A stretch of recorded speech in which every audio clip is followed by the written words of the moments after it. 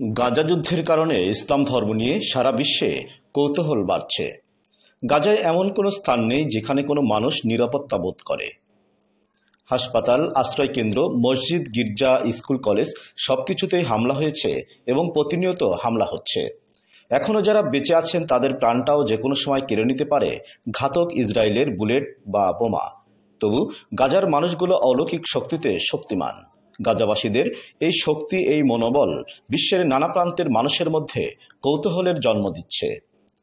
এমনকি এক মার্কিন নাগরিক সামাজিক যোগাযোগ মাধ্যমে নিজের কৌতূহলের কথা জানিয়ে ভিডিও প্রকাশ করেছে। 25 বছর বয়সী ওই তরুণী গাজা পরিস্থিতি নিয়ে নিজের অনুভূতি ব্যক্ত করতে গিয়ে বলেছেন, আমি একজন নারীর ভিডিও দেখছি। ওই নারী তার নিজের সন্তানের লাশ কোলে নিয়ে বলছেন, হে আল্লাহ, আমরা তোমার কাছ থেকে এসেছি, তোমার কাছেই ফিরে যাব। এ সময় এই নারী আল্লাহর প্রতি ব্যাপক সন্তুষ্টি প্রকাশ করছিলেন। আমি নিজে বলছিলাম, এটা আমার পক্ষে সম্ভব নয়। আমি এমন পরিস্থিতিতে আল্লাহর শুকরিয়া আদায় করতে পারবো না। মনের ভিতরে যে প্রশ্নটা উকি দিল তা হলো, কিভাবে ঈমানকে এতটা মজবুত করা সম্ভব। এরপর আমি মুসলমানদের কোরআন পড়ার প্রতি আগ্রহী হই।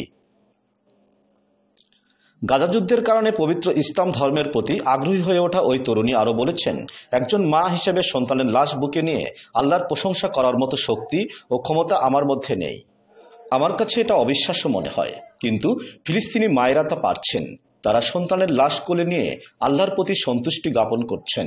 ফিলিস্তিনি মায়েরা কোরআন নিয়ে কথা বলছিল। আমি দেখতে চাইলাম তারা যে কোরআন থেকে এত শক্তি পেয়েছে সেই কোরআনে কি লেখা আছে, এই কোরআনকে তাদের কিভাবে এত দৃঢ়তা দিয়েছে। এই কারণে আমি খ্রিস্টান ধর্মাবলম্বী হওয়ার পরও কোরআন হাতে নিলাম এবং কোরআন খুললাম। প্রথম বাক্য পড়েই বাস্তবিক অর্থেই আমি বিস্মিত হয়েছি। আমার কাছে মনে হয়েছে কোরআন সরাসরি আমার সাথে কথা বলছে। আমার কাছে মনে হচ্ছিল আল্লাহ কোরআনের বাক্যগুলোর মাধ্যমে আমার সঙ্গে কথা বলছে। সত্যি তা আমার কাছে অবিশ্বাস্য ছিল। ভিডিওতে এই তরুণীর নাম উল্লেখ নেই, তবে তার বক্তব্য থেকে স্পষ্ট গাজার মুসলমানদের ঈমানি শক্তি স্বাভাবিক কোনো বিষয় নয়।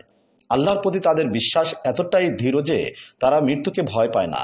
তারা বিশ্বাস করে জালিম ও দখলদার ইসরায়েলের বুলেট বোমার আঘাতে যে শহীদ মৃত্যু হচ্ছে তাতে তাদের জন্য জান্নাতি দুয়ার খুলে যাচ্ছে।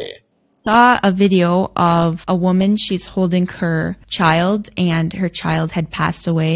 She was thanking God at that moment and she's saying Allahu Akbar, and she's saying in Arabic, from you we came and to you we will return, and just thanking God so much in that moment. And I said, I don't think I could do that. I don't think my faith is strong enough that I could thank God at that moment. So I said, how is her faith so strong? So that's what really inspired me to read the Quran, because especially as a mother, to be holding my child in my arms and thanking God, because even though my child is gone, I don't know. I don't think I could do that at that moment. Incredible how much the Palestinian people, the Palestinian Muslims have inspired the world. So I said, I need to read this book they're talking about, the Quran. I need to read this and see what is it that they believe in to be this steadfast in their faith.